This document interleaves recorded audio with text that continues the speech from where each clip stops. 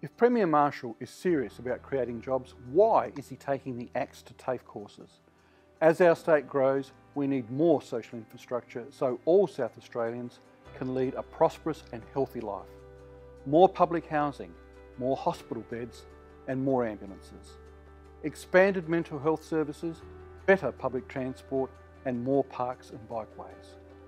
All of these public services create jobs which need workers who are well trained by a high quality, affordable public provider.